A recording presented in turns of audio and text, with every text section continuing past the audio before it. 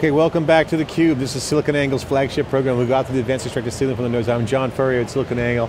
I'm joined on this segment with David Floyer, co-founder of Wikibon.org, Chief Technology Officer of Wikibon, and one of our favorite guests, I think he made his CUBE debut 2 years ago here at Oracle OpenWorld, Brian Bulkowski, founder of Aerospike. Welcome back.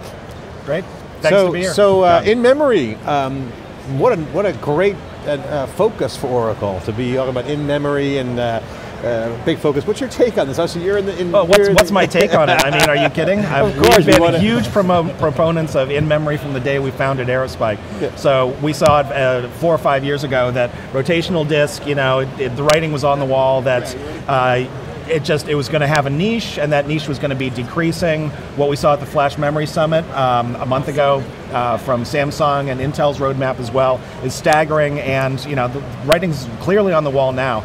Rotational has a smaller and smaller role to play, and well-crafted software can really take advantage of in-memory computing, not just for key value store usage, but also not just for fast analytics, but really for both.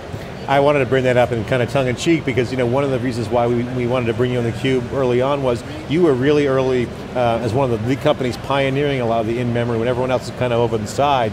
And so props to you guys, congratulations to Aerospike for doing that.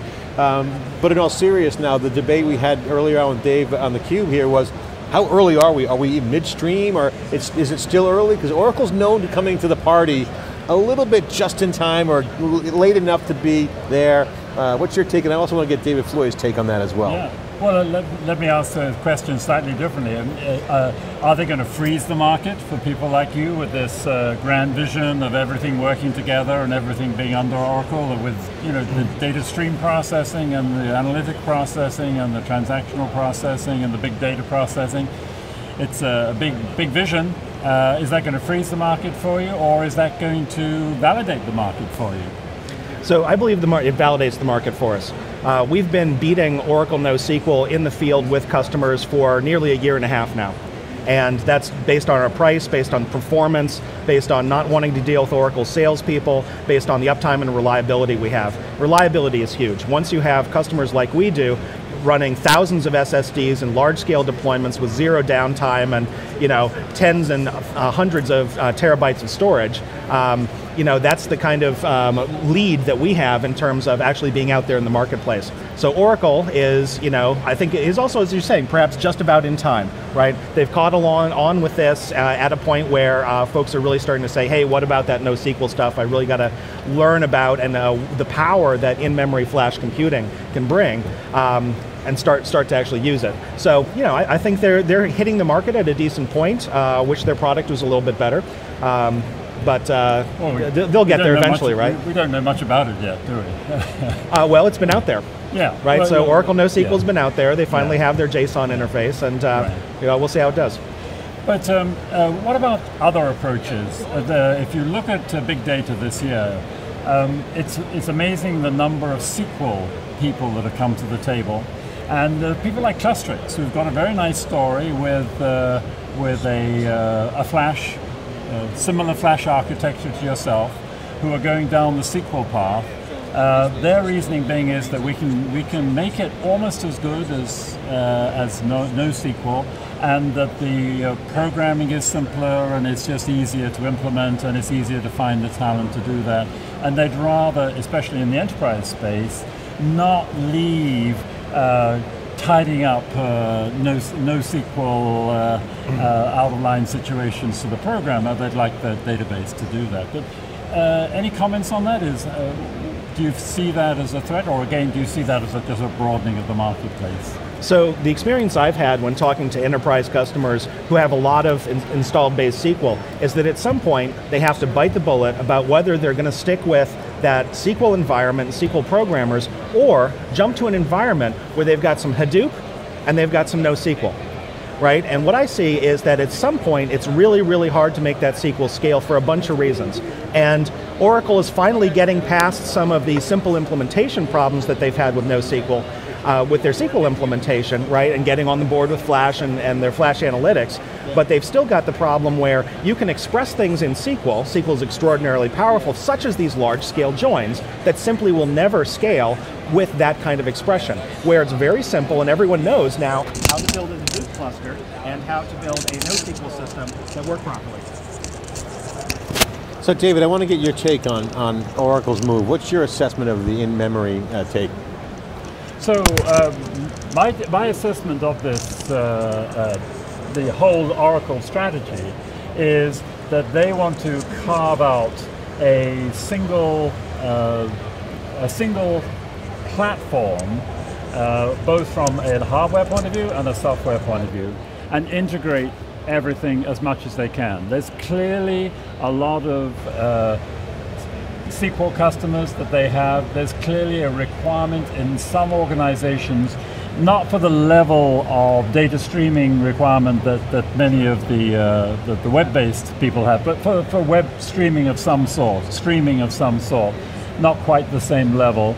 They'd like to integrate that in with analytics, do that in near real time, get that moving into it. There's clearly a demand now for that end-to-end type of system going in. And if they can make it work, and if they can make it attractive, and if they can package it up in a way that minimizes the cost of maintenance, etc., they will take a chunk of that market. But it's all going to be about execution over the next 2 or 3 years. They can probably hold people off for 2 years, but beyond that, people will have to move. So I think the next 3 years is going to be a very interesting time in the Oracle base. So I already see that there are plenty of folks who are out there building large Hadoop clusters and figuring out what to put in front of it. I think some of the most innovative work I'm seeing right now outside of the advertising industry is within both security, and that there's a lot of different kinds of security out there, right? So there's transactional security for banking, there's fraud in advertising, there's fraud in online gaming, there's really fraud everywhere you look. And once there's money, there's fraud, right? So the ability to put together a Hadoop cluster that is looking for the big picture patterns, if I see this, that probably means fraud, and then have a real-time Flash-oriented NoSQL database really on the front side looking at every single moment of what's going on. That's what I see really winning the fraud battle. And SQL was what people used in fraud. Still I would say 80% of the market's using it. But those companies that are out there and have placed a bet on Hadoop are doing so much better job in detecting fraud at a reasonable price. It's hard, I think, for an architect right now to say, I'm starting a new project, I don't have a SQL base, I'm going to build this whole thing on SQL. People don't do that. They just start with Hadoop these days, and then they put a fast database in front of it. That is the architecture right now, if you do not have legacy code. I think that's very fair, but there are also people that are going to come the other way. Not starting with that problem, starting with their traditional system and wanting to add on the fraud detection and other things to that in a way. And the challenge of some industries, you can lose a piece of data and it doesn't matter. If you lose a bit of web data, it's not the end of the world. If you lose... If I'm playing a game and I just spent 2 hours getting my little pony in Zynga and I lost my pony, don't tell me I'm not important. Dude, my pony. Come on. Just the web? If I lose the data and... if I lose a penny in my bank account, that doesn't matter either. Well, if you don't reconcile properly in your bank, then there are big look, the other fines. point that people forget is banks don't really use SQL for their mainline transaction processing either. SQL isn't considered to be reliable enough. They use things like XA transactions that have multiple transaction workflows, and their databases make mistakes and then they go back and reconcile them. So even in those systems, they really look a lot more like IMS, and they look a lot more like what we now call NoSQL than they do a traditional SQL store. That's the highest level of reliability, is what one analyst at JP Morgan called for me pre-SQL. We use pre-SQL, and that's what's reliable. So what's up? Give us the update on Aerospike. What's happening, guys? You have a new CEO. What else is new? So things are going very, very well, John. So at Aerospike, we recently released Aerospike 3, so that has secondary index capability, real-time map reduce, so being able to map reduce in millisecond range times over decent sets of data, combining both the ability to index and the ability to run map reduce over it. So not just getting your fast user data storage, but also the ability to do analytics on top of it, with all of our usual capabilities in terms of Flash support and Flash integration with people like Violin and Fusion.io, who I guess were guests here earlier, as well as Intel, Samsung, Micron, all the usual suspects. What else is around the horizon for this industry that you see that you guys are working on that you think are, as a startup, you're always at the front lines? What do you see around the corner?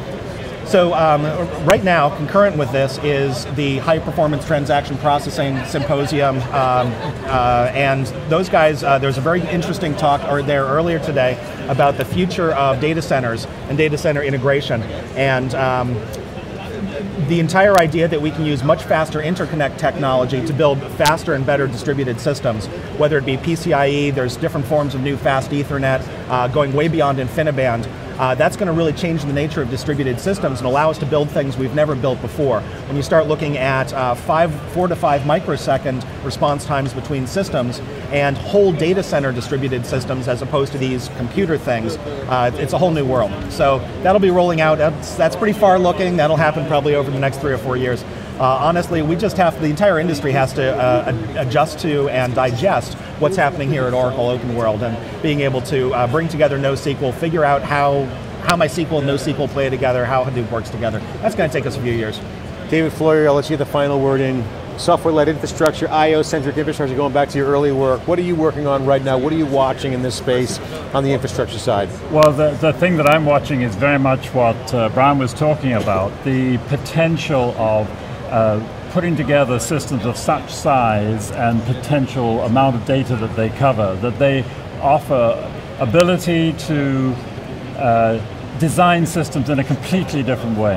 Absolutely design systems with huge amounts of data, take out cost from the infrastructure of organizations, make single copies of data a reality in the marketplace, making them both a databases of record as well as databases of analytics as well. I think that the amount of change that's going on in the industry at the moment, when you consider that memory is changing, when you consider that the interconnect is changing, when you consider that the amount of processing power is changing, we've never seen such an enormous influx of change and capability and innovation that's happening in the industry at the moment. It's as if the dead weights of the disk technology, which was pretty well holding everything back, are finally falling off.